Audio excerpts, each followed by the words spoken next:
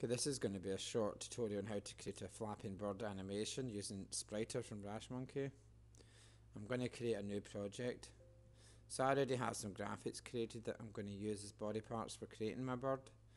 I'm sharing these online if you want to use them, so feel free to do so.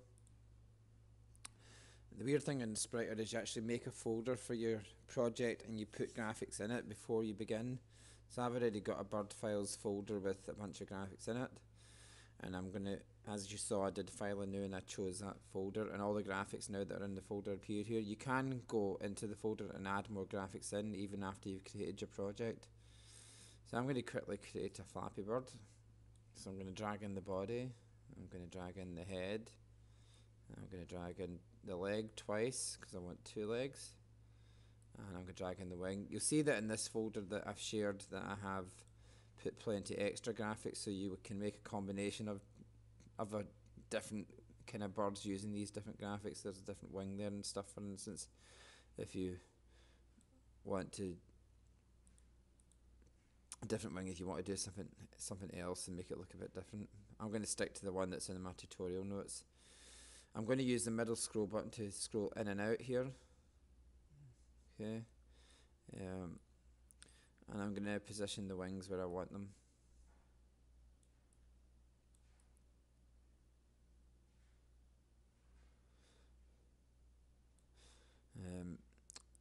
I want one of these wings to be behind, so I'm going to drag that down.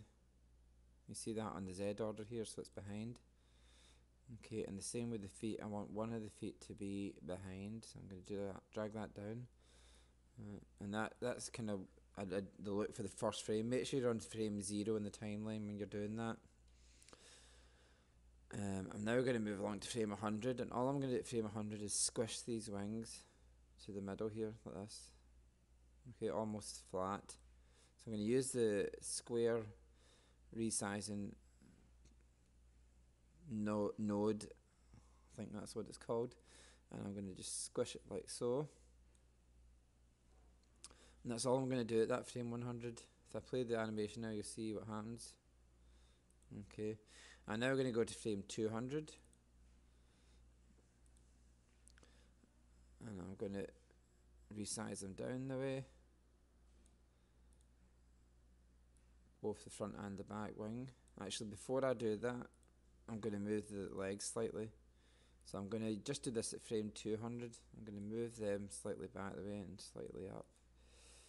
Slightly back the way and slightly up. Which will give us that effect that the legs are moving slightly as well, do you see? So double click in frame 200 on the, or 200 milliseconds on the timeline. Okay, now I'm going to pull these wings down. And I'm also going to move them up slightly so that it doesn't look like they're coming apart from the body. Right.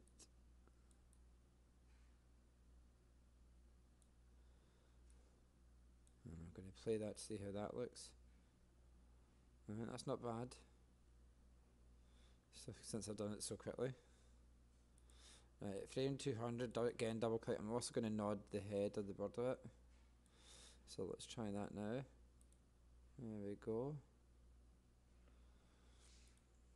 Okay, now to finish the animation, instead of doing more individual keyframes, I can just copy what I've got. So I'm going to go double click in frame 100. I'm going to edit, copy current frame, and then go to frame 300. And I'm going to edit and paste that frame. I'm also going to do the same for the initial frame. I'm going to go edit, copy current frame, go to frame 400 and do edit and paste. Okay, I'm going to run that now, and you'll see we've got the animation playing. Now it kind of stops and starts, and that's because we've got a bunch of extra frames that we don't need, up to 1000, which is 1 second. So I'm going to change this to 400 here, which is the maximum time of the timeline, or the actual length of the timeline, and I'm going to apply length, which changes my timeline. And if I play it now, we've now got a perfect, well, not perfect, but we've got a good Flappy Bird animation. Okay, you can change the speed of that as well by moving this down. Okay, if you want to look at it in more detail. Right. Okay, that's it done. Save that project. I'm going to call it Flappy Bird. And save over the one I did previously. I'm going to export this now so that we can use it in Touch Develop.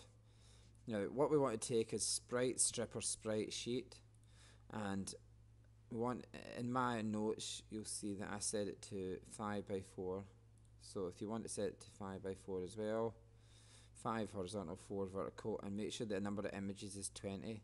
If you set it for 25, for instance, you'll see that this will change to 5x5. But if I had 26, you see that I end up with 4 extra blank frames, which we don't want. I'm going to put it back to 20 and keep that 5x4. Awesome.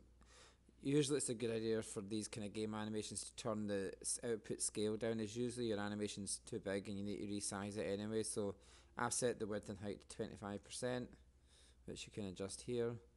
Finally export that. I'm going to call it bird animation and replace one I did earlier.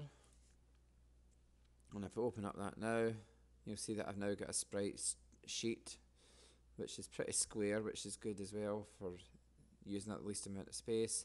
And it's tweened the different stages between the keyframes to create a proper sprite sheet animation. Thanks for following me, and I hope you can do that and enjoy. Spriter is free from Brash Monkey, and you can use these animations in different programs such as Microsoft Touch Develop.